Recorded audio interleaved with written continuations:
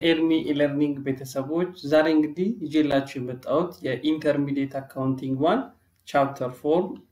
valuations of inventory የሚለው ነው። እንግዲህ ስለ ኢንቨንተሪ ፋንዳሜንታል አካውንቲንግ 2 ላይ የመጀመሪያው ቻፕተር ላይ ተምረናል። እኔም ይሄንን ቪዲዮ ሰርቻለሁ። ዛሬ ብዙ ነገር ስለ ኢንቨንተሪ ማግኘት ትችላላችሁ። በዚህ ቻፕተር የምናየው በዛ ቪዲዮ ያልነካናቸውን አዳዲስ ቶፒኮች ይሆናል ማለት ነው። ለዚህ ቻናል አዲስ የሆናችሁ ቤተሰቦች ሰብስክራይብ ማድረግ የደወል ምልክቱን መጫን እንዳትረሱ። ኦኬ valuations of inventory ስለዚህ ስለ ኢንቨንተሪ ምንነትና እንዴት ነው ኢንቨንተሪን ክላሲፋይ የምናደርገው እንዴት ነው ሪከርድ የምናደርገው የሚለው እነዚህ ለርኒንግ ኦብጀክቲቮቻችን አቺቭ ለማድረግ ይሄን ቪዲዮ እናያለን ማለት ነው። ስለዚህ በዚህ ቻፕተር የምናየው ኢንቨንተሪ ኢሹ ክላሲፊኬሽን ኮስት ፍሎ ኮንትሮል ኤንድ ቤዚክ ኢንቨንተሪ valuation እናያለን። good in transit or physical good including inventory እናያለን and cost including inventory ላይ የሚካተቱን ኮስቶች እናያለን and cash flow assumptionዎችንም ለማየት እንሞክራለን ማለት ነው። Okay, so inventory ስንል it is an asset አይደል? asset ነው. It is held for sale in ordinary course of the business or a good to be used in the productions of good to be sold ማለት ነው። ስለዚህ ኢንቨንተሪ ስንል asset ነው ለንሸጠው የያዝነው ነው። ለመርቸንዳይዚንግ ቢዝነስ እቃ ገዝተው የሚሸጡ ቢዝነሶች ስለሆኑ ለነሱ ኢንቨንተሪ ያስፈልጋቸዋል። ምክንያቱም ገዝተው አትርፈው የሚሸጡበት ነው ያንን ኢንቨንተሪ ነው። ወይም ደግሞ ማኒፋክቸሪንግ ተቋም ደግሞ ከሆነ good to be used in the productions of good to be sold የሚሸጠው ምርት ለማምረት ስንል ዛሬ ላይ የምንጠቀማቸው ግብአቶችና ሮ ማቴሪያሎች ማለት ወይም ደግሞ work in progress ሆኖ ያለ የሚሄደውን ማለታችን ነው። good to be used in the production of goods to be sold ማለት ስለዚህ ኢንቨንተሪ ስንል ይሄን ነው። ጀነራሊ ከረንት አሴት ላይ የሚካተቱት ኢንቨንተሪዎች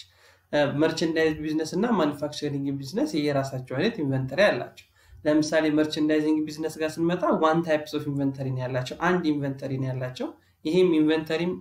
ምን የተደረገ ነው purchase inventory in form of ready for sale ማለት ልንሸጠው የገዛ ነው የኢንቨንተሪ አይነት ነው። ፋይናንሻል ስቴትመንት ላይ ሲቀመጥ በዚህ መልክ ነው የምናስቀምጠው ማለት ከረንት አሴት ሴክሽን ላይ ኢንቨንተሪ ብለን እናስቀምጣለን። ገዝተን አትርፈን ልንሸጠው የምንይዘው ከሆነ ለመርቸንዳይዚንግ ቢዝነስ ማለት ማኑፋክቸሪንግ ጋር ስንመጣ ግን we have three different types of inventory raw material work in progress and finished goods ስለዚህ raw material ዋና ግብአቱ አለን work in progress ገና partially completed የሆነ ነገር ግን fully ያላለቀ ኢንቨንተሪ ነው finished good ደግሞ ስንል ሙሉ ለሙሉ ፕሮሰሱን አልቆ ፕሮዳክሽኑ አልቆ ለሽያጭ ሬዲ የሆነ ነው። ስለዚህ ማኑፋክቸሪንግ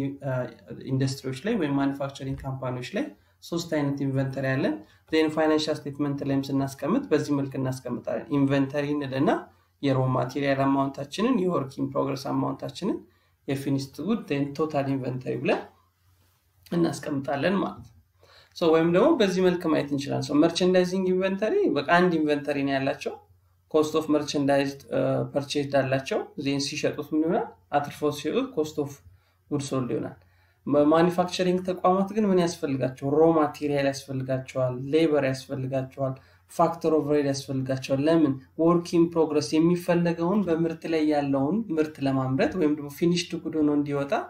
አንድ ግብአት ለምሳሌ ልብስ ከሆነ የሚመረተው ጨርቅ ወይ ጥጥ ያስፈልጋል ሮ ማቴሪያል ነው። ዜን የሚሰራው ሌበር ዳይሬክት ሌበር ያስፈልጋል። ዜን ኦቨርሄድ ሌሎች ኢንዳይሬክት ማቴሪያል እና ኢንዳይሬክት ሌበሮች ሲጨመሩበት work in progress ይሆናል። ከwork in progress ስራውን ሲጨርስ finished good ይሆናል። ልክ ሲሸጥ ደግሞ ለሱ ያወጣነው ወጪ ምን እንዳለ ማለት ነው cost of goods sold እናል። መርቸንዳይዚንግ ቢዝነስ ግን they have only one inventory ማለት ነው።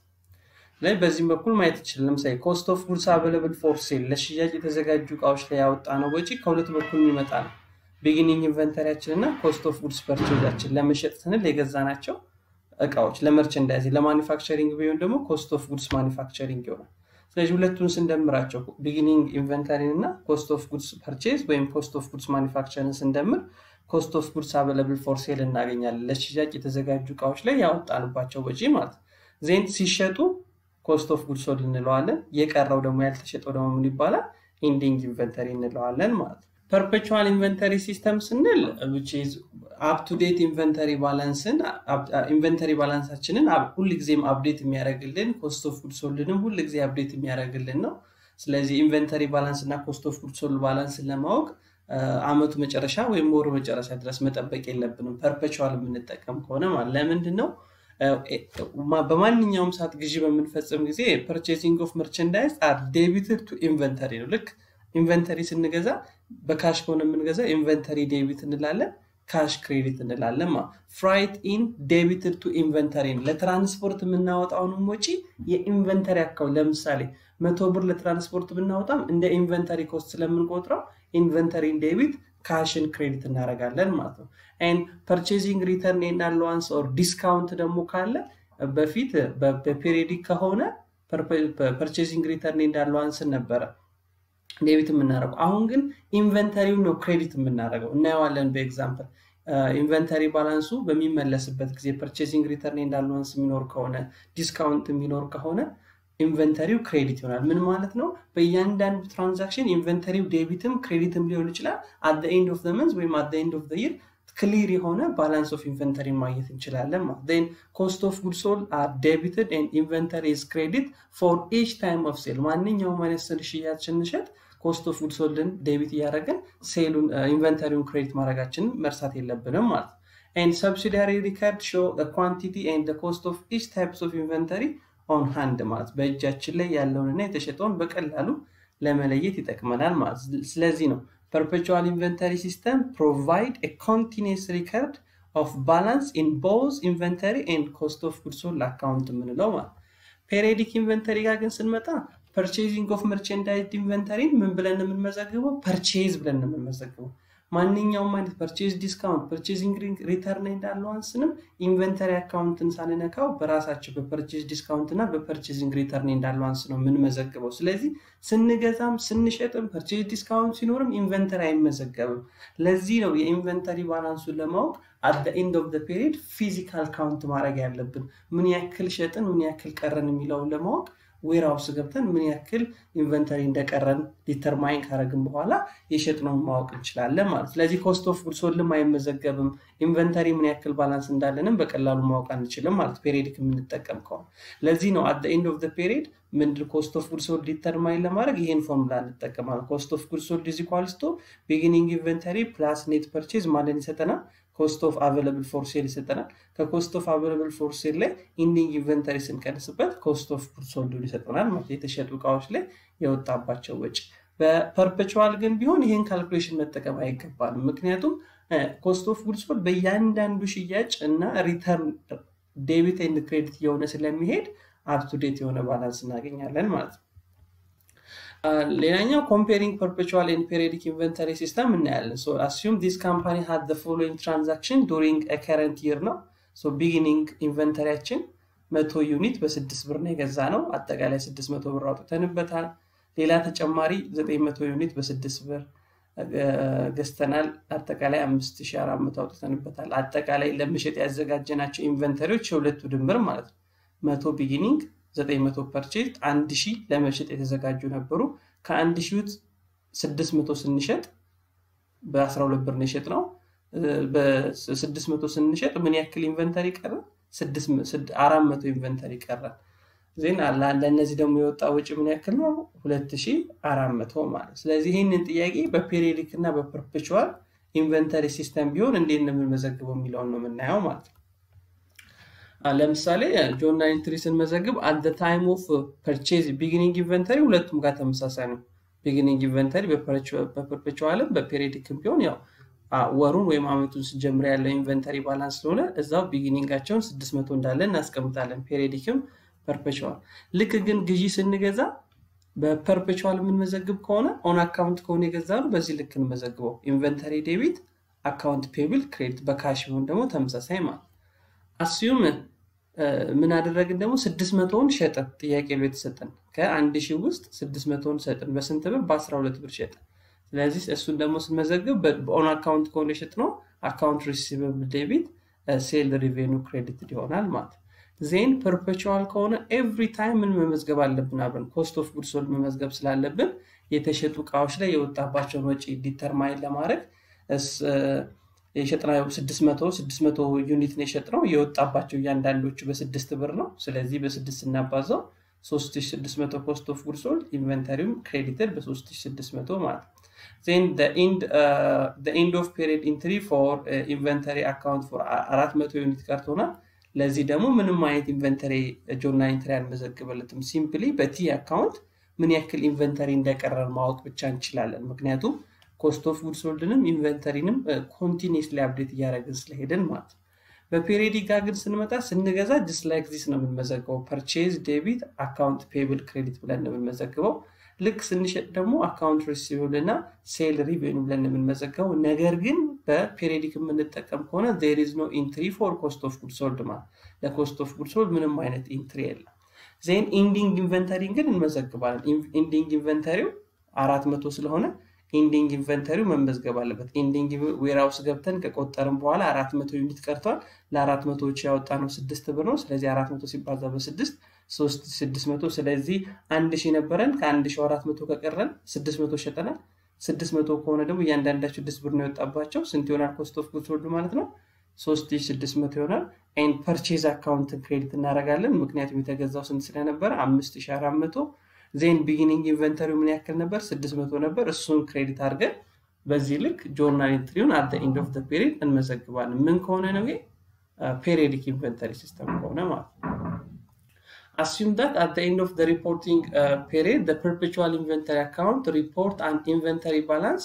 4000 ሆኖ however physical count indicate the inventory of 3800 in actual ሆነ አንዳንድ ጊዜ ደግሞ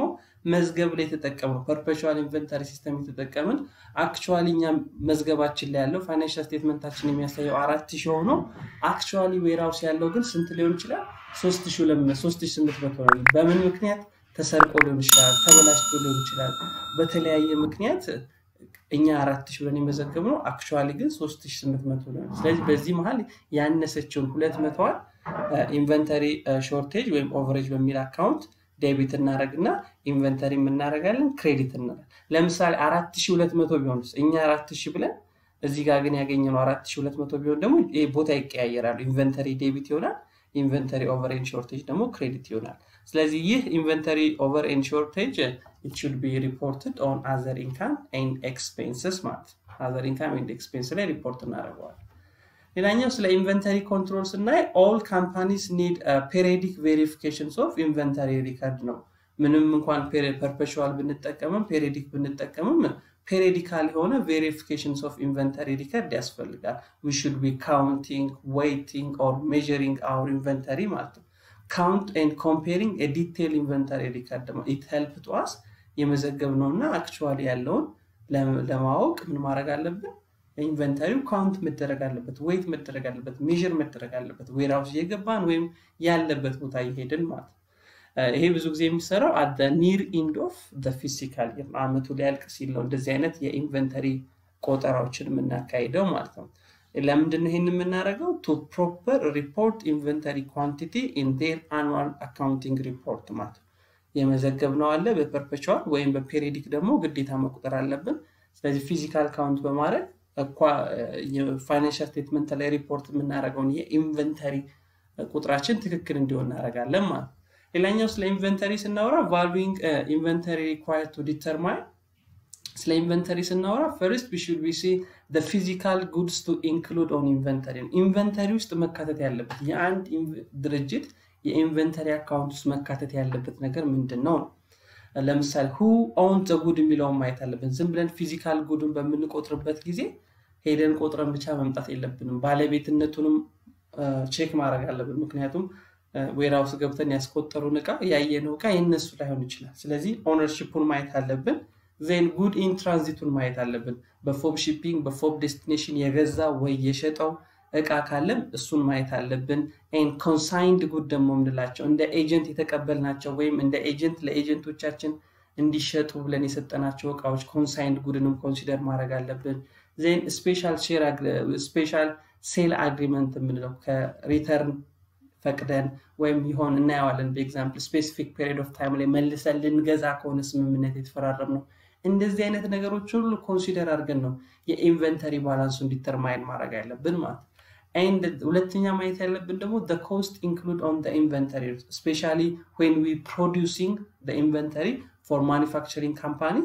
ምርትን በሚያመርቱበት ጊዜ ኢንቨንተሪን በሚያመርቱበት ጊዜ ፕሮዳክት ኮስት እና ፔሪዮዲክ ኮስታቸው በደንብ መለየት አለበት ፕሮዳክት ኮስት የምንለው the cost that have directly linked with the product ነው ለምሳሌ ዳይሬክት ማቴሪያል ዳይሬክት ሌበር ፋክተር ኦቨርሄድ ፕሮዳክት ኮስት እንላቸዋለን ፔሪዮዲክ ኮስት የምንላቸው ሴሊንግ ኤንድ አድሚኒስትሬቲቭ ኤክስፔንስ የነን ምርት ለማምረት ስንል ያወጣናቸው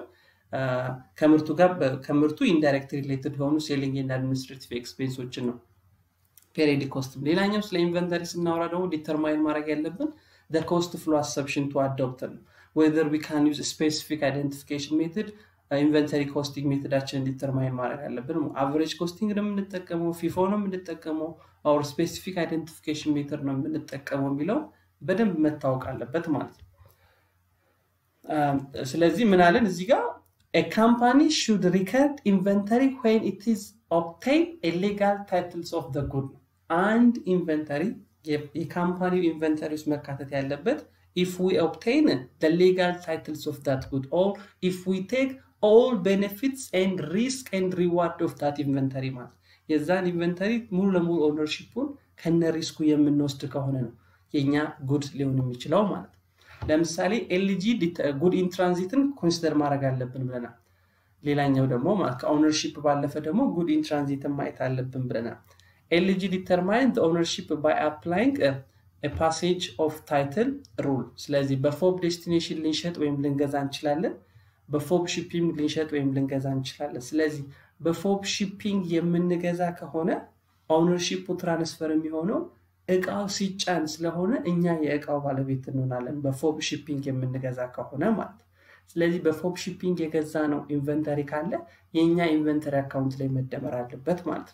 ነገር ግን በፎብ ሺፒንግ የሸጥ ነው ደግሞ ካለ ከኛ ኢንቨንተሪ ላይ መቀነስ አለበት ምክንያቱም እኛ እቃውን ስንጭት ለከስተመሮቻችን ኦነርሺፑን ትራንስፈር ያደረግን ስለሆነ በፎብ ሺፒንግ ከሸጥን ከኛ ኢንቨንተሪ ባላንስ ላይ መቀነስ አለበት በፎብ ሺፒንግ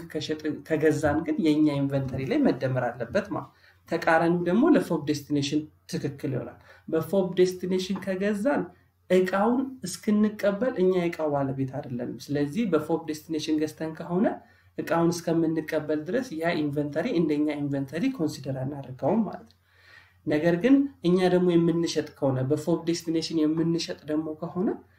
እቃውን እስከምናስረክብ ድረስ የኛ እቃ ስለሆነ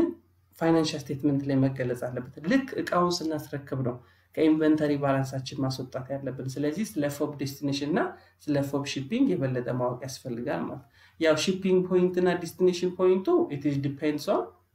በሁለቱ ስምምነት የሚወሰን ይሆናል ማለት ነው ሌላኛው ኮንሳይንድ ጉድ ያለው ነው በውክልና ተቀብለን እየሸጥን ፊ ወይም ኮሚሽን ለማግኘት ስንል የምንይዛቸው ጉድሶች ናቸው ወይም ደግሞ እኛ ለሌሎች ሰዎች ለሌሎች ድርጅቶች በውክልና ሸጠው ኮሚሽን ወስደው ትርፍ ለኛ እንዲያመጡልን የምንሰጣቸው ጉድሶች ናቸው ለምሳሌ ዊሊያም አርት ጋራሪ which is consigner ship various art merchandise to South holding the consignee ማለት ስለዚህ ኮንሳይነሩ አለ የነዚህን የአርት መርቸንዳይዞች ለሌላ ድርጅት እንዲሸጥለት ሰጥቷል ለኮንሳይኒው ስለዚህ ኮንሳይኒው ያለበት ኃላፊነት ምንድነው ይሄንን South agree to accept goods without any liability ምንም አይነት liability የለም ownership ማያስም except to exercise due care and reasonable protection for the loss or damage until it is sold the goods to a third party ስለዚህ ለሌላ ከስተመር እስከሚሸጥ ድረስ የመጠበቅና ዲዩ ኬር የማድረግ ብቻ ነው ኃላፊነት ያለበት እንጂ ባይሸጥ ተጠያቂ አይደለም ሌላ ነገር ቢፈጠርም ተጠያቂ አይደለም ነገር ግን ዲዩ ኬር አድርገው እየሸጠ ምን ይወስዳል ኮሚሽን ይወስዳል ስለዚህ በዚህ ጊዜ ሳውዝ ሆልዲንግ ካምፓኒ ይሄንን ኢንቨንተሪ የራሱ ኢንቨንተሪ ውስጥ ማካተት የለበትም ምክንያቱም በኮንሳይንድ ያገኘነው ጉድ ስለሆነ ኦነርሺፑን ስላልወሰድን የኛ ኢንቨንተሪ ውስጥ መካተት የለበትም ማለት ነው so the south sell the good ይሸጣል ከዛ ላይ ሪቬኒው ይወስዳል ስለዚህ የዚህ ጉድስ ባለቤት ማን ነው ፋይናንሻል ስቴትመንት ላይ ይሄንን ኢንቨንተሪ መጥቀስ ያለበት ማን ነው ኮንሳይነሩ ነው ማለት ነው ለምሳሌ አንድ ዕቃ ለሆነ ሱቅ ሰጥተን ያንን እዛ ሱቅ አስቀምጠን ባለ ሱቁ እየሸጠ አንድ ብር እየወሰደ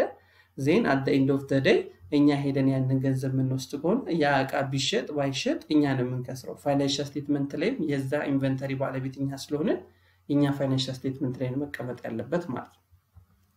ሌላኛው ሴል ዊዝ ሪፐርቼዝ አግሪመንት ነው sometimes ደግሞ ድርጅቶች ምን አይነት አግሪመንት ይፈጽማሉ ይሸጡታል እቃው ነገር ግን ሪፐርቼዝ አግሪመንት አለ ከተወሰነ ስፔሲፊክ ፔሪድ ኦፍ ታይም በኋላ መልሰው ሊገዙት ይስማማሉ እንደዚህ አይነት ኢንቨንተሪ ደግሞ ከሆነ አሁንም የራሳችን ኢንቨንተሪ ነው ለምሳሌ ሂሊ ኢንተርፕራይዝ ትራንስፈር ኦር ሴል ኢንቨንተሪ ቱ ቼዝ and simultaneously agree to repurchase this merchandise at a specific price over a specific period of time ስለዚህ አንድ ዕቃ ሸጠናል ለምሳሌ መኪና ከሆነ መኪናውን ሸጠናል ገንዘብ ወስደናል ነገር ግን አግሪመንታችን ላይ ምን ይላል በዚህ ጊዜ ውስጥ በዚህን ያክል ፕራይስ መግዛት እችላለሁ መልሼ የሸጥኩልህ ዕቃ መግዛት እችላለሁ የሚል ሪፐርቼዝ አግሪመንት ካለው ይህ ኢንቨንተሪ እንደኛ ኢንቨንተሪ ነው አስቀመጥ ነው ፓርኪንግ ትራንዛክሽን እንለዋለን እንደዚህ አይነት ትራንዛክሽን እንዲቀመጥልን ሰጠን ወይም ደግሞ አንድ ፋይናንሻል ኢንስትሩመንት ተጠቀምንበት እንጂ ሙሉ ለሙሉ የኦነርሺፕ ትራንስፈር አልሆነም ስለዚህ በዚህ ጊዜም እንደዚህ አይነት ኢንቨንተሪዎች የኛ ወይም የሻጩ ፋይናንሻል ስቴትመንት ላይ ነው የሚቀመጡት እንጂ የገዢው ፋይናንሻል ስቴትመንት ላይ መቀመጥ የለባቸውም ማለት ለዚህ ነው sense of transaction Healy enterprise is financing its inventory and retain control of inventory even though which is transferred to the chase technically the legal titles of the merchandise የማን ነው ማለት ነው Healy ነው ማለት so often described in practice which is parking transaction ስለዚህ Healy should report the inventory and related liability on its book ይላል ስለዚህ ከነዚህ አይነት ኢንቨንተሪዎች ጋር ያሉ ማንኛውም liabilityውን ኢንቨንተሪውን ይሄ የሸጠው with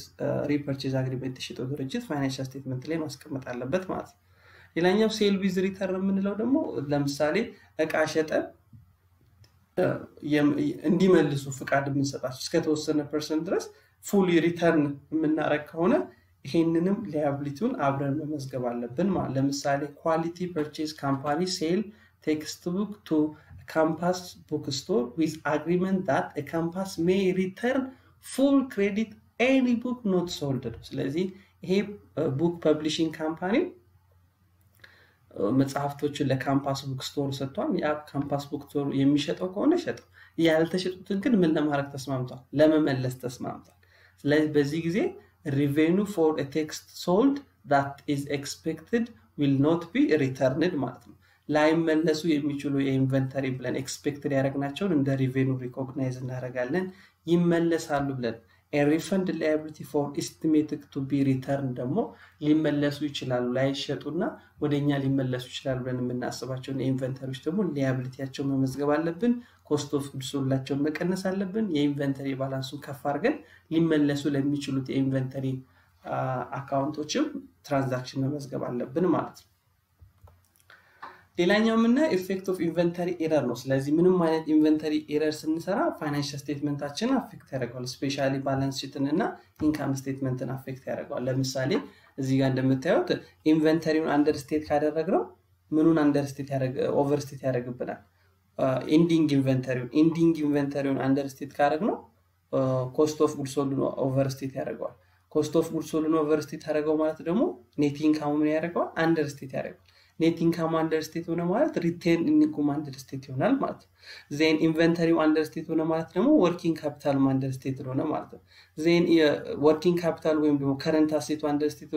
ሆነ ማለት ደግሞ current ratio understate ይሆናል ማለት ስለዚህ የኢንቨንተሪ ስህተት በተቃራኒው እንደዚህ overstate ቢሆን ደግሞ በተመሳሳይ እንደዚህ ተያይዞ ይሄዳል ማለት so the effect of an error on net income in one year will be counterbalanced in the next year however the net income statement will be misstated for both year ማለት ስለዚህ በነገራችን ላይ የኢንቨንተሪ ስህተት በዘንድሮ የሰራነው ስህተት በሚቀጥለው ኦፍሴት ያደርጋል ራሱ እዚህም ስህተት እንሰራለን በሚቀጥለው ዓመት ስህተት እንሰራለን ነገር ግን ኦፍሴት ይሆናል ማለት የዘንድሮ ስህተት ወደሚቀጥለው ዓመት ሄድና ያንን አፌክት ያደርጋል ዜን በሁለት ዓመት ውስጥ ራሱ ካውንተር ባላንስ ይሰራል ማለት ነው ለምሳሌ እዚህ ጋር እንደምታዩት assume this company understate ending inventory by $10,000 ኢንዲንግ ኢንቨንተሪውን በስተት በስንት አንደርስቴት ብናረጋው በ10000 አንደርስቴት ትክክለኛው ባላንስ ይሄ ነው assume ኢንዲንግ ኢንቨንተሪው ስንት ቢሆን 30000 ቢሆን እኛ ግን በስተት ስንት አለ 20 ሺህ አለ ስለዚህ ይሄን 20 ሺህ በማለታችን ምክንያት ምን አደረገው ኮስት ኦፍ ጉድስ ሶልድ ምን አደረገው ኦቨርስቴት አደረገው ለምን 40 ሺህ መሆን የተገባው ስንት ነው አለ 50 ሺህ ነው ኮስት ኦፍ ጉድስ ሶልድ ኦቨርስቴት ሲሆን ምን አደረገው ኮስት ኦፍ ጉድስ ሶልድ ኦቨርስቴት ሲሆን ግሮስ ፕሮፊቱን ምን አደረገብን አንደርስቴት አደረገብን ምክንያቱም 60 ሺህ መሆን የተገባው 50 ሺህ አደረገብን ዜን ኮስት ኦፍ ጉድስ ሶልድ አንደርስቴት በመሆኑ ምክንያት ነው ኔት ኢንካሙን አንደርስቴት አደረገው ምክንያቱም 20 ሺህ መሆን ሲገባው ስንት አደረገብን 10 ሺህ አደረገብን ዜን የዚህ አመት ኢንዲንግ ኢንቨንተሪ ደግሞ ማለት ምን ማለት ነው የዘንድሮ አመት ኢንዲንግ ማለት የሚቀጥለው አመት ምን ይሆናል ቢጊኒንግ ኢንቨንተሪ ይሆናል ማለት የ2015 ኢንዲንግ ለ2016 ቢጊኒንግ ይሆናል ስለዚህ እዚህ ጋር በስተት 20 ሺህ ያልነው ኢንዲንግ ኢንቨንተሪ የ2016 ቢጊኒንግ ኢንቨንተሪ ሆኖ ይሄዳል ማለት ነው ስለዚህ ቢጊኒንግ ኢንቨንተሪው ደግሞ ምን አረግ ነው ማለት በዚህ በኩል ደግሞ አንደርስቴት አረግ ቢጊኒንግ ኢንቨንተሪ አንደርስቴት ሆነ ማለት ደግሞ ኮስት ኦፍ ጉድስ ሶልድ ምን ይሆናል ኮስት ኦፍ ጉድስ ሶልድ አንደርስቴት ይሆናል ኮስት ኦፍ ጉድስ ሶልድ አንደርስቴት ምክንያቱም የ2016 ትክክለኛው 50 ሺህ ነበር አሁን ግን ስንት ይሆንብናል 40 ሺህ ይሆናል ዜን ግሮስ ፕሮፊቱን ኦቨርስቴት ያደርግብናል ምክንያቱም ትክክለኛው 50 ሺህ መሆን ያለበት 60 ሺህ ያደርግብናል ዜን ኔት ኢንካሙን ኦቨርስቴት ያደርግብናል ምክንያቱም ኮሬክት ባላንሱ 10 ሺህ ኔት ኢንካም መሆን ነበረበት አሁን ግን 20 ሺህ አድርጎብናል ስለዚህ የሁለቱን አመት ኢፌክት ስናየው the total income for 2 years ስንት ነው 30 ሺህ ነው በዚህ በ2015 ተሰርተን በ2016 ማፈት ትክክልም ብናየው ቦታ ነው ያለው አውጣብን እንጂ ካውንተር ባላንስ ሰርቷል ማለት ነው ስለዚህ የመጀመሪያው አመት በሁለተኛው አመት ስተት ምን ይላል ማለት ነው ኦፍሴትድ ይሆናል ማለት ኦፍሴትድ ይሆናል አሁን በመናየው መልኩ ማለት የ2015 ኢንዲንግ 2016 ቢጊኒንግን አፌክት ስለሚያደርገው በመጀመሪያው አመት አንደርስቴት ያደርገውን በሁለተኛው አመት ኦቨርስቴት ያደርገዋል ስለዚህ በትክክለኛው ብንሄድ የሁለቱ አመት ኢንካም ብንደምረው 30 ሺህ ነው በስተቱን ብንሄድ የሁለቱ አመት ኢንካም ብንደምረው 30 ሺህ ይሆናል ማለት ሌላኛው ፐርቼዝ ኤንድ ኢንቨንተሪ ሚስስቴትድ ነው ለምሳሌ ፐርቼዝ አካውንቱ ኢንቨንተሪ አካውንቱም በእኩል በተመጣጣኝ አንዱ ከፍ ሲል አንዱ ዝቅ ቢል ማለት ለምሳሌ ፐርቼዙ በ50 ሺህ ኦቨርስቴትድ ሆኖ ኢንዲንግ ኢንቨንተሪው በ50 ሺህ አንደርስቴትድ ቢሆን ኦፍሴት ያደርጋል ማለት ራሱ ምን ያደርጋል ያጣፋል ለዚህ ነው ምኑ ላይ ኮስት ኦፍ ጉድስ ሶልድ ላይ ምንም አሁን ለምሳሌ ሁለቱም አንደርስቴትድ ቢሆን ኢንዲንግ ኢንቨንተሪው አንደርስቴትድ በ50 ሺህ ቢሆን ፐርቼዝዱም አንደርስቴትድ ቢሆን ሁለቱም አንደርስቴትድ ቢሆኑ ምን ያደርጋል ኮስት ኦፍ ጉድስ ሶልድ እና ኔት ኢንካም ላይ ምንም አይነት ኢፌክት የለውም ምክንያቱም ፐርቼዝ ከኮስት ኦፍ ጉድስ ሶልድ ጋር ዳይሬክት ሪሌሽንሺፕ ነው ያለው ኢንዲንግ ኢንቨንተሪ ከኮስት ኦፍ ጉድስ ሶልድ ጋር ኢንዳይሬክት ሪሌሽንሺፕ ነው ያለው ስለዚህ በፐርቼዝ ሲጨምር በፐርቼዝ ሲቀንስ በኢንዲንግ ኢንቨንተሪ ኮስት ኦፍ ጉድስ ሶልድ ከፍ ይላል ስለዚህ ኦፍሴት ያደርጋል ምንም አይነት ኮስት ኦፍ ጉድስ ሶልድ ላይ የሚፈጥረው ኢምፓክት የለም ስለዚህ ኮስት ኦፍ ጉድስ ሶልድ ላይ ኢምፓክት ከሌለው ኔት ኢንካም ላይ ምንም አይልም ኢፌክት አይፈጥርም ማለት ነገር ግን ኢንዲንግ ኢንቨንተሪው ምን አንደርስቴት አድርገናል እዚህ ጋር አንደርስቴት ስለሆነብን ማለት ሌላኛው ሪቴን ኢንዲንጉንም አፌክት አያደርግብንም ለምን ኔት ኢንካም አፌክት አልሆነማ ኔት ኢንካም አፌክት ካልሆነ ሪቴን ኢንዲንጉም አፌክት ያው ዜን አካውንት ፔብሉን ግን አንደርስቴት እናደርጋለን ለምን ፐርቼዝ ስንመዘግብ ለምሳሌ ፔሪዮዲክ ኢንቨንተሪ ሲስተም ከሆነ የ50 ሺህ ኢንቨንተሪ ከገዛን ፐርቼዝ ዴቢት አካውንት ፔብል ክሬዲት እናደርጋለን ለምሳሌ ይሄን ትራንዛክሽን ባለመመዝገባችን ነው ፐርቼዝድ አንደርስቴትድ ይሆናል ስለዚህ ፐርቼዝ አንደርስቴት ሆነ ማለት አልተመዘገበም ማለት ነው ስለዚህ አካውንት ፔብልም አልተመዘገበም ማለት ስለዚህ አካውንት ፔብሉን ምን አድርገናል ማለት ነው አንደርስቴትድ አድርገናል ዜን ወርኪንግ ካፒታል ደግሞ ኖ ኢፌክት ነው ይላል ለምንድን ነው ወርኪንግ ካፒታል ኖ ኢፌክት ይሆን ምክንያቱም አካውንት ፔብሉ አንደርስቴትድ በ50 ሺህ ሲሆን አካውንት ፔብሉ አንደርስቴትድ በ50 ሺህ ሲሆን ዜን ሌላ ደግሞ ከረንት አሴት ላይ ደግሞ ኢንቨንተሪው ምን ሆኗል አንደርስቴትድ ሆኗል ስለዚህ የሁለቱ ራሱን ኦፍሴት ያደርጋል ማለት ሌላኛው ከረንት ሬሽዮ ምን ይሆናል ከረንት ሬሽዮ ኦቨርስቴትድ ይሆናል ከረንት ሬሽዮ ምክንያቱም የአካውንት ፔብል የከረንት ሊያቢሊቲ ምን ስለሚያደርግብና ስለሚቀንስብን አካውንት ፔብልን እየመዘገብን ስላልሆነ current liability ይቀንስባል so to understand does not affect the cost of goods sold and net income because of error offset one another ማለት ስለዚህ የሁለቱም አንደርስቴት ከሆነ የፐርቼዝም የኢንቨንተሪ ባላንስ አንደርስቴትድ ከሆኑ net income እና cost of goods sold ላይ የሚፈጥረው ስህተት የለም ምክንያቱም offset ስለሚ አንደኛው ኔጌቲቭ ሪሌሽንሺፕ ነው ያለው አንደኛው ፖዚቲቭ ሪሌሽንሺፕ ስላለው ማለት ነው ሌላኛው ቅድም ያየነው ፕሮዳክት ኮስት እና ፔሪዮዲክ ኮስት ነው ፕሮዳክት ኮስት ነው the costs that are directly connected with bringing the goods to the buyer place of the business or converting such goods to the saleable condition ማለት ስለዚህ ለምሳሌ purchasing price ሊሆን ይችላል import duty or other tax transportation cost ሊሆን ይችላል ወይም holding cost ምንለው ሊሆን ይችላል ብቻ ከምርቱ ጋር ቀጥተኛ ግንኙነት ያለው ለማምረት ወይም ለመሸጥ saleable condition እስኪሆን ድረስ ያወጣነው ወጪ product cost እንለዋለን ማለት periodic cost ደግሞ ነው the costs that are indirectly related to the acquisition or productions of goods ይሄ ደግሞ ከምርቱ ከስንገዛ ወይም ስናመርተው ካለው የኢንቨንተሪው ጋር ዳይሬክት ግንኙነት ያለው ለምሳሌ selling expense administrative and general expense we cannot include these types of expense on the inventory cost ለምሳሌ selling advertising ያወጣ ነው ወይም ለሴልስ ፐርሰን ያወጣ ነው ወይም ለመሸጫ ሱቅ ያወጣ ነው expense የኢንቨንተሪ ኮስት ሊሆን አይችልም ማለት ሌላኛው treatment of purchasing discount ነው ስለዚህ at the time of we purchasing inventory we may get a discount አይደል purchasing discount እናገኝ ይችላል purchasing discount በመናገኝ ሰዓት እንዴት እንመዘግባለን ነው purchase or trade discount are reduction the selling price granted to the customer so ISAB require this discount to be recorded as reductions of the cost of inventory ማለት purchase discount ካገኘ by default ምን ያደርጋል ነው ማለት ነው የኢንቨንተሪ ኮስታችን እየቀነሰ ነው እንደዛ እንጠቀመው እንችላለን ለምሳሌ ሁለት ሜተዶች አሉ ይሄን ምን መዘግብበት gross method እና net method ብንለው ማለት ለምሳሌ we purchased inventory by 10000 ብር with the term of 210 and 30 ስለዚህ በመጀመሪያዎቹ 10 ቀን ከከፈልን 2% ዲስካውንት እናገኛለን ነገር ግን እዳችንን እስከ 30 ቀን መክፈል እንችላለን ስለዚህ በግሮስ ሜተድ ምን መዘግበው ከሆነ ዲስካውንቱን ሳንቀንስ በዚህ ልክ ነው መዘግበው at the time of purchase periodic inventory system እየተከተልን ከሆነ ነው እንዳትረሱ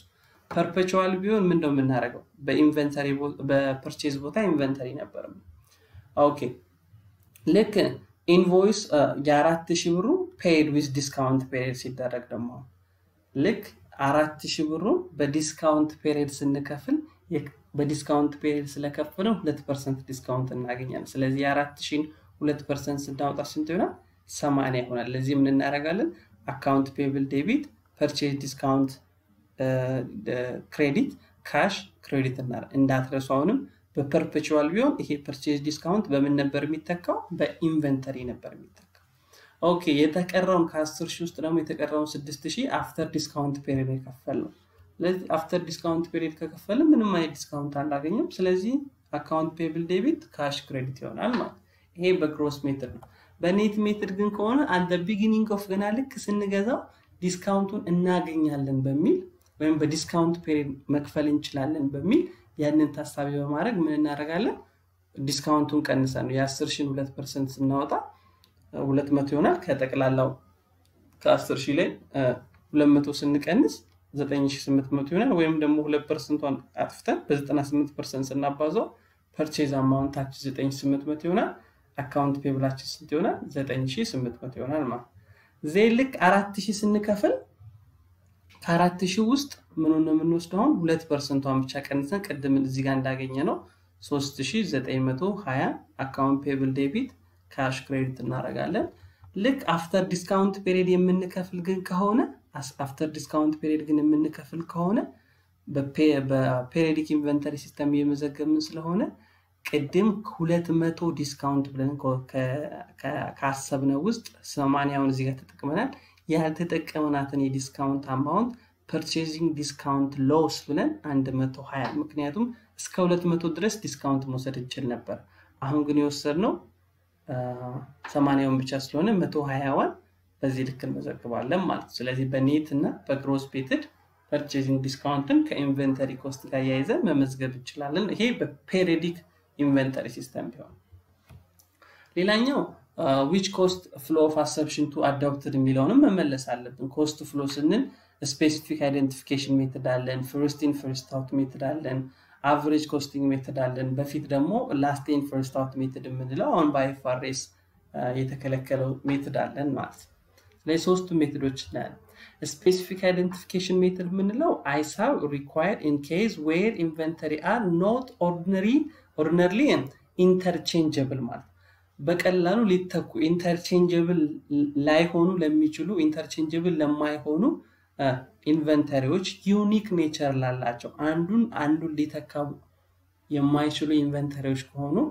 የምንጠቀመው የኮስቲንግ ሜተድ ስፔሲፊክ አይደንቲፊኬሽን ቢሆን ጥሩ ነው ተብሎ ሪኮመንድ ይደረጋል for goods and service produced or segregated for specific project ለምሳሌ 10 ቤት ዲዛይን ለተለያዩ ሰዎች ብንሰራ የተለያየ አይነት ዲዛይን የተለያየ አይነት ግንባታ ነው የምንገነባው ስለዚህ ይሄንን ኮስቱን ዲተርማይን ልናረግ ስንል ስፔሲፊክ አይደንቲፊኬሽን መጠቀም ያለብን ለምን የሰራናቸው ቤቶች እርስ በርሳቸው ኢንተርቼንጀብል ላይሆኑ ስለሚችሉ ማለት ነው ሌላኛው cost of goods sold include the cost of specific item cost of goods sold ስንሰራ የሸጥናቸውን ኢንቨንተሪዎች ለምሳሌ ከ10 ቤት 3 ሸጥን ሲባል ዝም ብለን ራንደምሊ 3 ቤት ወስደን የነሱ cost of goods sold አይደለም ስፔሲፊካሊ ከ10 የትኞቹ ነው የተሸጡት የሚለው ለይተን ማወቅ አለብን ማለት used when handling relative small numbers of cost easily distinguishable item ሲሆኑ ይሄንን specific identification method መከተል እንችላለን ማለት and match actual cost against actual revenue match ያደረግን መስራት እንችላለን cost flow match are physical flow of goods ስለዚህ የተሸጡትን እያንዳንዷን specifically identify ያደረግን ነው የምንለው ነገር ግን ይሄ ለምን ያጋለጣል specific identification አንደኛው limitation ምንድነው may allow the company manipulating net income ለምሳሌ ምን ያደርጋሉ ኢንካሙን ከፍ ለማድረግ ከፈለጉ ከ10 ቤቶች ትንንሽ ኮስት ያላቸውን ሸጥን ብለው ሪፖርት ሊያደርጉ ይችላሉ ወይም ደግሞ ኢንካማቸውን ዝቅ ለማድረግ ከ10 ቤቶች ትልቅ ኮስት ያላቸውን ሸጥን ብለው ስፔሲፊካሊ ስለሆነ አይደንቲፋይ የሚደረገው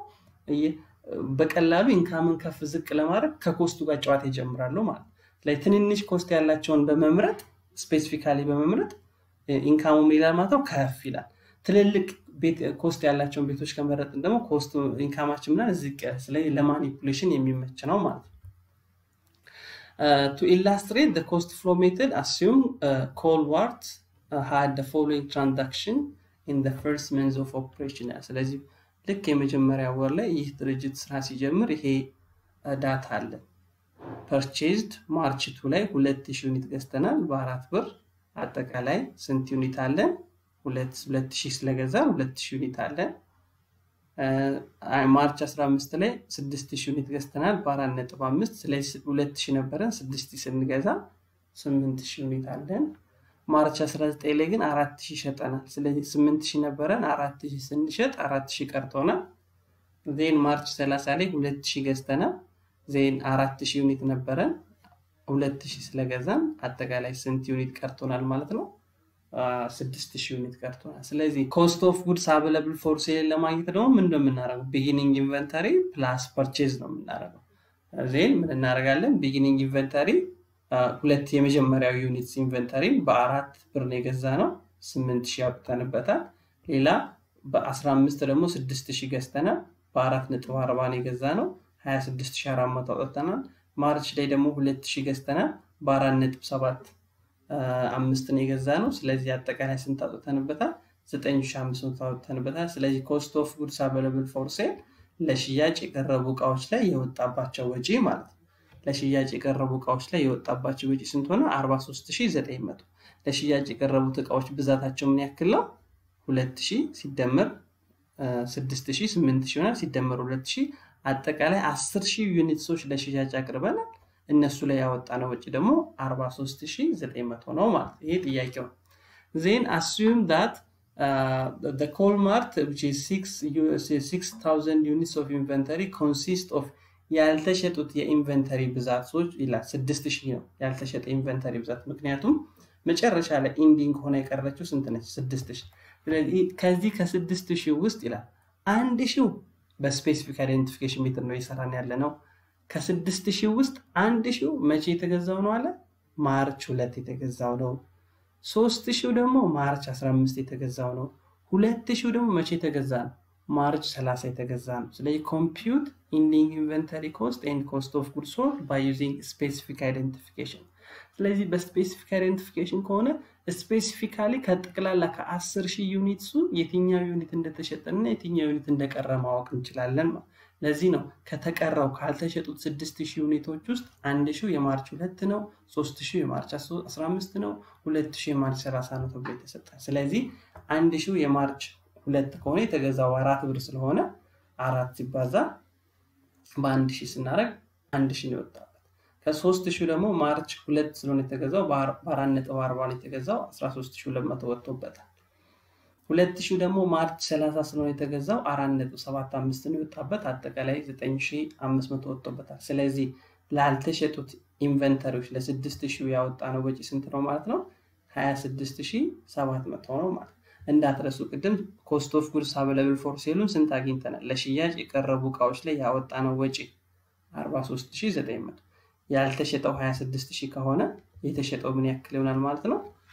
ያልተሸጠው 26700 ከሆነ የተሸጠው ደግሞ 17200 ይሆናል ማለት ነው ኦኬ ሌላኛው cost flow assumption average costing method ምንለው so this the price item of inventory on the base of average cost of all similar goods available during the period ይሄ ደግሞ all similar goods በዛ ወቅት የተገዙ ኢንቨንተሪዎችን ኮስታቸውን በመደመር ለዩኒቱ በማካፈል average price unit average cost unit በማዘጋጀት በዛ cost unit ኮስቱን ending inventory cost እና cost of goods sold ዲተርማይን እናደርጋለን የሚለን ኮንሰፕት ነው ስለዚህ not as subject to income manipulation የፈለግነው ዩኒት መርጠን ኮስቱ ትንሽ የሆነ የበዛ ያልን ማኒፑሌት ለማድረግ አይመችም ማለት ነው and measure a specific flow of inventory it's often impossible specific identification የምንለው ነገር ደግሞ እዚህ ጋር አይሰራም ምክንያቱም ኮስቱን እየደመርን እያንዳንዱን ኢንቨንተሪ ሲሚላር ኢንቨንተሪ ስለሆኑ ኢንተርቼንጀብል ሊሆኑ የሚችሉ ኢንቨንተሪ ስለሆኑ አጠቃላይ ደመረን ኮስታቸውን ለዩኒት በማካፈል የምንሰራው ስለሆነ ስፔሲፊክ ፕሮዳክት ፍሎ መከተት አንችልም ማለት ለምሳሌ ቅድም ያየነውን ጥያቄ ፔሪዮዲክ ኢንቨንተሪ ሲስተም ሆኖ በአቨሬጅ ኮስቲንግ ሜተድ ስሩት ብንባል ፔሪዮዲክ ኢንቨንተሪ ሲስተም ሆኖ በአቨሬጅ ኮስቲንግ ሲስተም ስሩት ብንባል ምንድነው የምናደርገው አጠቃላይ ያወጣንባቸው ወጪዎች ስንት ነው ለ10000 ዩኒትሶች ያወጣነው ኮስት ኦፍ ጉድስ አቬለብል ፎር ሴል ምን ያክል ነው 43900 ስለዚህ 43900 ለስንት እናካፍላለን ዌትድ አቨሬጅ ኮስት ፐር ዩኒቱን ለማግኘት ለ10000 እናካፍላለን ስለዚህ 43900 ሲካፈል ለ10000 ስንት ይሆናል 4.39 ስለዚህ እያንዳንዷ ዩኒት ላይ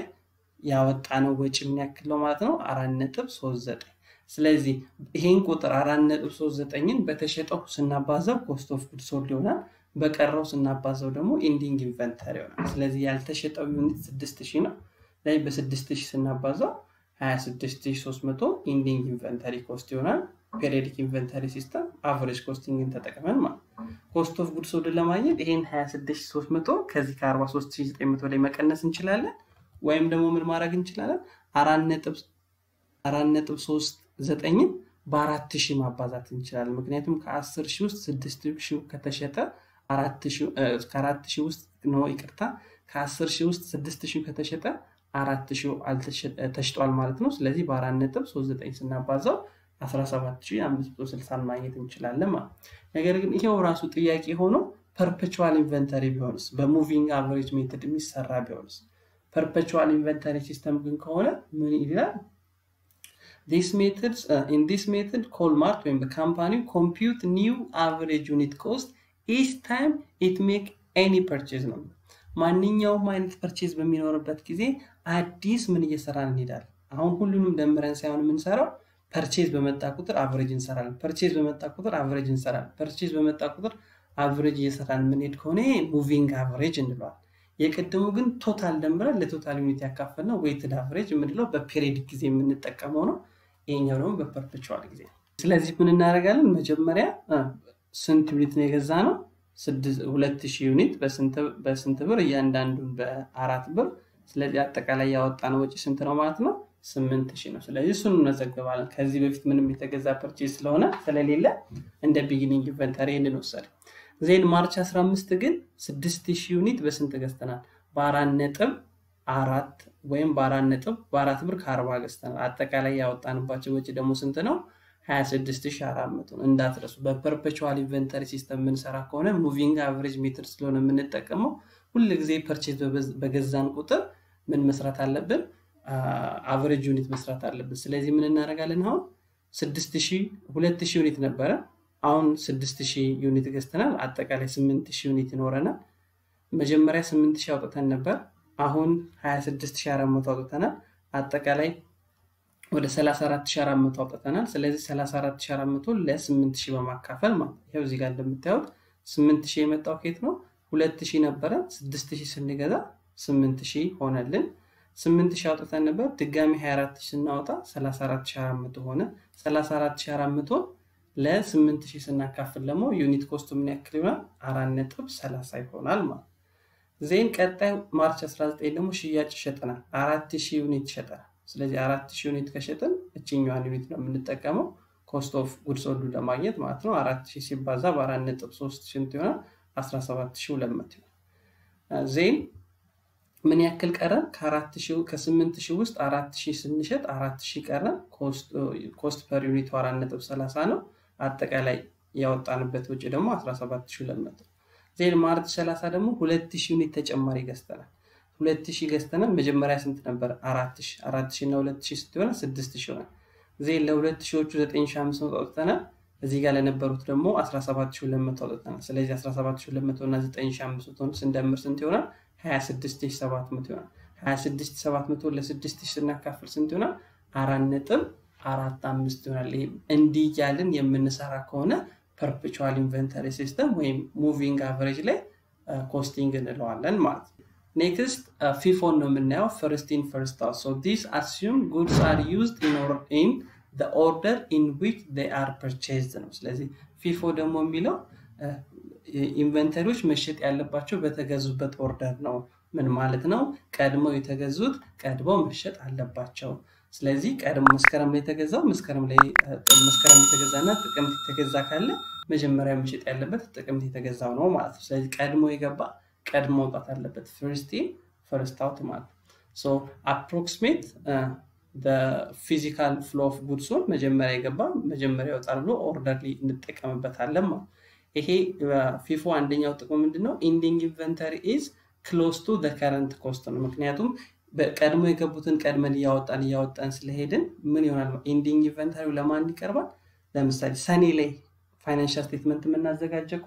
ከሆነ ባይ ዲፎልት እጃችን ላይ የሚኖረው ኢንቨንተሪ የግንቦት ወይም የሰኔ ኢንቨንተሪ ነው ምክንያቱም ከዛ በፊት ያሉትን ኢንቨንተሪዎች ቀድመን ያወጣን first in first out በሚለው ኮንሰፕት እየሸጠን ስለሆነ inventory cost which is close to the current cost ላለም then it fail the match current cost against current revenue on the income statement ነገር ግን ይሄ ኢንቨንተሪ ምንን ፌል ያደርግብናል matching concept የምንለው the current cost ከcurrent revenue ጋር ማች ያደርጋል የሚለው ለምሳሌ መስከረም የተገዛ ኢንቨንተሪ ጥቅምት ላይ ወይም ጥቅምት ላይ የተገዛ ህዳር ላይ ሊሸጥ ይችላል ስለዚህ ይሄንን ፌል ያደርግ ይችላል ማለት ለምሳሌ ቀድም ያየነውን ኤግዛምፕል ፔሪዮዲክ ኢንቨንተሪ ሲስተም ሆኖ በፊፎ ስሩት ብንባል ቀድሞ የገባ ቀድሞ ይወጣል ብንባል ምን እናደርጋለን 10000 ነበረ ስለዚህ ከ10000 ቀድሞ የገባ ቀድሞ የሚሸጥ ከሆነ ማርች 2 የገዛናቸው ኢንቨንተሪዎች ቀድሞ ይሸጣሉ ከዛ ከማርች 15 የተወሰኑት ይሸጣሉ ዜን መጨረሻ ላይ የማይሸጡት ኢንቨንተሪዎች ማርች 30 እና ማርች 15 ላይ የገዛናቸው ናቸው ማለት ወይም ደግሞ ምን እናደርጋለን 6000 ዩኒት ስለሆነ ያልተሸጠ ያለ ማርች 30 ላይ የገዛናቸው ተጨማሪ ዩኒትሶች 2000 አሉ በ4.75 ነው የገዛናቸው 4700 ወጥቶባቸዋል ማርች 15 ላይ ተጨማሪ ኢንቨንተሪ የገዛናቸው ነበሩ ከነሱስ ደግሞ 4.4 ዶላር ነው የገዛናቸው ስለዚህ 17600 ወጥተንባቸዋል አጠቃላይ ኢንዲንግ ኢንቨንተሪ ወጣባቸው ወጪ ስንት ነው ያልተሸጡ 6000ዎች ላይ ያወጣነው ወጪ ስንት ነው 27100 ማለት ዜን ኢንዲንግ ኮስት ኦፍ ጉድስ ሶልድ ለማግኘት ኮስት ኦፍ ጉድስ አቬለብል ፎር ሴሉ 43900 ነው ኢንዲንግ ኢንቨንተሪውን ስንቀንስ ኮስት ኦፍ ጉድስ ሶልድ ማግኘት እንችላለን እንዳትረሱ በሌላ ሜተድም መስራት ትችላላችሁ ቅድም ያሳየዋችሁን ኢንቨንተሪ ቪዲዮ የሚለውን ፋንዳሜንታል አካውንቲንግ 2 ቻፕተር 1 ላይ ያለውን ኢንቨንተሪ የሚለውን ቻፕተር ብታዩ ብዙ አይነት አሰራሮች አሉ ያንንም ማየት ትችላላችሁ then it is determined the cost of ending inventory by taking the cost of most recent purchase and working back until it's account for all units in the inventory ስለዚህ ከኋላ ተነስተን ያልተሸጡት ከኢንዲንግ ፔሪድ ተነስተን ወደ ኋላ የምንሄድ ከሆነ ኢንዲንግ ኢንቨንተሪ እናገኝ ከማርች 1 ጀምረን የምንሄድ ከሆነ ደግሞ 4000 እስኪሞላል የምንሄድ ከሆነ ደግሞ ኮስት ኦፍ ጉድስ ሶልድ እናገኛለን ማለት ነው በፐርፔቹዋል ግን ከሆነ ቀደም እንዳለው ነው አቨሬጅ ላይ ሙቪንግ አቨሬጅ ብለን እንደሰራ ነው በዛ ልክ ነው የምንሰራው ቀድሞ የገቡት ቀድሞ ወጣት ስላለባቸው በዚህ ቴብል መሰረት ማየት እንችላለን ለምሳሌ መጀመሪያ 2000 ዩኒት ገዝተናል 8000 አውጥተናል ዜን ማርች 15 ስንገዛ 6000 ዩኒት ገዝተናል ስለዚህ እኚህ 6000 ዩኒትሶች ተለያይተው መመዝገብ አለባቸው ቀድመን ከገዛነው ጋር ደምረን መመዝገብ የለብንም ሰፓሬት አድርገን ነው መመዝገብ ያለብን ማርች 2 የተገዙት 2000 ዩኒትሶች ለብቻቸው ማርች 15 የተገዙት 6000 ዩኒትሶች ለብቻቸው በዚህ መልክ እንመዘግባለን ዜን ማርች 19 4000 ዩኒት ስንሸጥ 4000 ከሸጥን መጀመሪያ የማርች 2000 ማለቅ አለበት የማርች 2 2000 ማለቅ አለበት ዜን ማርች 15 ላይ ከገዛነው 6000 ደግሞ ሌላ 2000 መውሰድ አለበት ስለዚህ 2000 እቺ የማርች 2 የገዛናት 2000 እንወስዳለን ዜን ከማርች 15 ከገዛነው ከ6000 ላይ ደግሞ 2000 እንወስዳለን ይሄ ተመሳሳይ ስለሆነ ነው ላይሆንም ይችላል አንዳንድ ጊዜ ጥያቄ ላይ ስለዚህ 2000 ሲባዛ በ4 2000 ሲባዛ በ4 ስንት ይሆናል ማለት ነው 16200 ይሆናል ድምራቸው ነገር ግን ይሄ 2000 ኦሬዲ ጠፍቷል ሸጠነዋል ከ6000 ላይ ደግሞ 2000 ወስደናል ምን ያክል ይቀራል ምን ያክል ይቀራል 4000 ይቀራል ማለት 4000 በ4 ነጥብ 40 ይሄ እዚህ ጋር 4 ነጥብ 40 ዜን 17600 ይሆናል ዜን ማርች 30 ላይ ደግሞ ተጨማሪ ስንት ገዝተናል 2000 ዩኒትሶች ገዝተናል በ4 ነጥብ 75 ማለት ያወጣንባቸው ወጪ ስንት ነው 9500 ነው ያወጣንባቸው ስለዚህ ምን እናደርጋለን ሊያይተን ከቀረን ኢንቨንተሪ ጋር ሊያይተን እዚህ ጋር 4000 ነበር አሁን 2000 ገዝተናል አጠቃላይ አባስተን ያወጣንባቸው ወጪ ስንት ነው 27100 ማለት 27100 ስለዚህ in all case where FIFO is used the inventory and the cost of goods sold should be the same at the end of the month whether the perpetual periodic inventory system ማለት periodic inventory system ቢሆንም perpetual inventory system ቢሆንም inventory and cost of goods sold should be the same at the end of the month ማለት ተመሳሳይ መሆን አለበት ለምሳሌ እዚህ ጋር 27100 ነው ያለው በይሄ በፐርፔቹዋል ነው በፔሪዮዲክም ስንሰራው ኢንዲንግ ኢንቨንተሪው ስንት ነው የመጣልን 27100 ኮስት ኦፍ ጉድስ ሶልድ እና ኢንዲንግ ኢንቨንተሪው ምን መሆን አለበት ማለት ነው በፊፎ ላይ ተመሳሳይ መሆን አለበት ማለት ነው ኔክስት which is costing ሜተዳችን ወይም ኮስት ፍሎ ሜተዳችን ኢንካም ስቴትመንት ላይ ባላንስ ሺት ላይ እና ታክስ ላይ ያለውን ኢፌክት አይተን እንጨርሳለን ስለዚህ ኮስት ፍሎ ሜተድ ፊፎ ስንጠቀም አቨሬጅ ስንጠቀም ምን አይነት ኢፌክት አለው ኢንካም ስቴትመንት ላይ ነው ለምሳሌ ኢንዲንግ ኢንቨንተሪው በፊፎ ስንሰራው ስንት ሊሆን ይችላል 5 ተመሳሳይ ጥያቄ ወስደን ብንሰራው 5800 ይሆናል በአቨሬጅ ስንሰራው 5400 ይሆናል ስለዚህ ኦልዌይስ ምን ይሆናል ማለት ነው የፊፎ ኢንካሙ ምን ይላል ከፍተኛ ይሆናል ታክሱም ከፍተኛ ይሆናል ያ በአቨሬጅ ምን ሰራ ግን ከሆነ ምን ይሆናል ኢንካሙ ይቀንሳል ታክሱም ይቀንሳል ማለት ባላንስ ሺት ኢፌክት ላይ ደግሞ ስንመጣ ወይም ስቴትመንት ኦፍ ፋይናንሻል ፖዚሽን ላይ ደግሞ ስንመጣ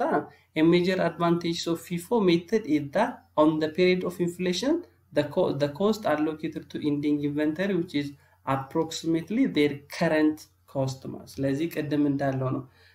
የመስከረም ሽጣን ላይ ጥቅም ሸጠን እንደዚህ የሄዳር እየሸጥን ልክ ሰኔ ላይ ወይም ሐምሌ ላይ ፋይናንሻል ስቴትመንት በመናዘጋጅበት ጊዜ ኢንዲንግ ኢንቨንተሪ ኮስቱ ኒር ነው የሚሆን ከመናዘጋጅበት ፋይናንሻል ስቴትመንት ፔሪድ ጋር ተቀራራቢ ነው ምክንያቱም አናቆይም ኢንቨንተሪ ቶሎ እየሸጥን ስለምንሄድ ልክ ሰኔ ላይ ፋይናንሻል ስቴትመንት ልናዘጋጅ ስንል ኢንዲንግ ኢንቨንተሪ የሚሆነው ወይ የግንቦት ወይ የሰኔ ኢንቨንተሪ ነው የሚሆነው ስለዚህ ለከረንት ኮስት በጣም አፕሮክሲሜት ይሆናል ማለት የዚህ አድቫንቴጅ ከሆነ ደግሞ የአቨሬጅ ኮስቲንግ ደግሞ ይሄኛው ምን ይሆናል ማለት ነው ዲስአድቫንቴጅ ይሆናል ምክንያቱም it understate the cost of inventory ምክንያቱም የመስከረምንም የጥቅምትንም የሰኔውንም አጠቃላይ ኢንቨንተሪ ደምረን ከዛው ስለሆነ ኮስት ዲተርማይን የምናረጋው የመስከረም ላይ የገዛነውና ሰኔ ላይ የምንገዛው ኢንፍሌሽን በጣም ከፍ ያለ የዕቃ ዋጋዎች እየጨመረ በሚሄድበት ጊዜ ተመሳሳይ ዕቃ ሰኔ ላይና መስከረም ላይ የሚኖራቸው ዋጋ ይለያያል አቨሬጅ ግን ከሆነ ደምረን የምንሰራ ከሆነ የከረንት ኮስቱ ምን ያህል ኢንቨንተሪውን ሜቢ አንደርስቴት in terms of current cost ማለት ስለዚህ ending inventory cost-ን ከከረንት ኮስት አንፃር ምን ያደርጋል underestimated ያደርጋል ምክንያቱም የመስከረምንም ደምረን ስለምንሰራ ማለት and both which is tax effect-ን ደግሞ ስናይ both inventory and net income are higher compared use FIFO in a period of inflation ማለት ኢንካሙ ኢንቨንተሪው በፊፎ ጊዜ ከፍተኛ ነው በተለይ ኢንፍሌሽን የሚኖር ከሆነ በአቨሬጅ ጊዜ ደግሞ ቀደም እንዳልነው ኮስት ኦፍ ጉድስ ሶልዱን ዝቅ ስለሚያደርገው ኢንቨንተሪውም ዝቅ ይላል ታክሱም ዝቅ ይላል ኔት ኢንካሙም ዝቅ ይላል ማለት